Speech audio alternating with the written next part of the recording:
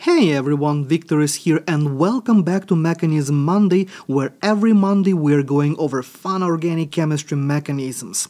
In this video, I want to look at this transformation where we start by reacting acid chloride with methanol in the presence of pyridine. But instead of a simple ester that we would normally expect for a reaction like that, or at least that's what we teach in an undergraduate organic chemistry curriculum, we get a much more complicated species with the pyridine moiety encapsulated as the part of this molecule. Now, the transformation of both products will follow the same pathway, so I'm going to just look at one of them and I'm going to work through the mechanism leading us towards the formation of this first product over here. So first of all, let me clean up the board a little so I have a little bit more space for the mechanism, and the very first thing that I'm going to do here, I'm going to draw my pyridine molecule. Now, since pyridine is actually more nucleophilic than your average alcohol and than methanol that we have floating here around, plus we have a ton of that pyridine in our solution because, well, we're using it as a solvent,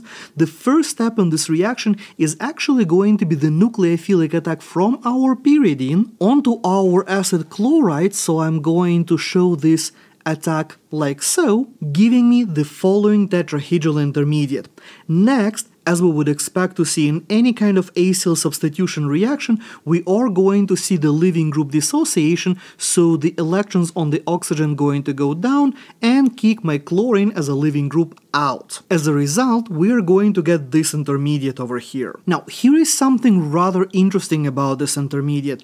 Acid chlorides are fairly acidic on their own and can be easily deprotonated by amines such as, well, pyridine that we have floating around. Well, this guy that we have just made is actually even more acidic in the alpha position, so I'm talking about this alpha position over here, due to a much stronger inductive effect that the pyridinium ion exhibits on our molecule. This nitrogen with a positive charge pulls the electron density towards itself like crazy, and that makes our alpha position fairly acidic. And since we do have a ton of pyridine floating around, which is of course a base, we are going to see the easy deprotonation of this intermediate as well. So to show that, I'm going to redraw my intermediate with the pyridine molecule, and I will show how the pyridine is going to snatch this proton over here like so, giving me the corresponding enolate intermediate. Now, enolates are nucleophiles, and the pyridinium intermediate that I have over here, this part of the molecule is very electrophilic. So those two guys are going to react with each other.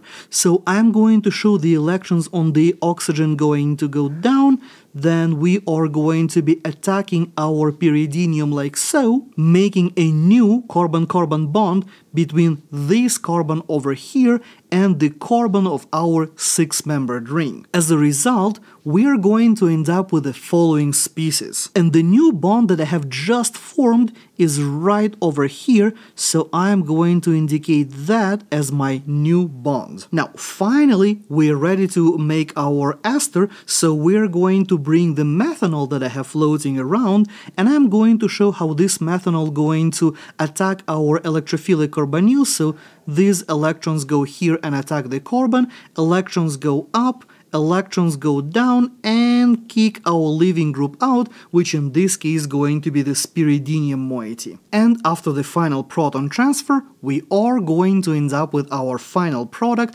our final molecule, ester, however you want to call that. So I am combining a few steps over here, and I am not showing the proton transfer at the end, but those are the typical steps in the acyl substitution, so if you need a refresher, you can look it up. I do have a tutorial on that as well. So basically, as you can see, while we might commonly teach acyl substitution reactions in an undergrad curriculum using pyridine as a solvent, in reality, these reactions are virtually never done in pyridine because they end up doing this type of nonsense. But that's pretty cool, right? Now, next week, I'm going to look at this reaction over here.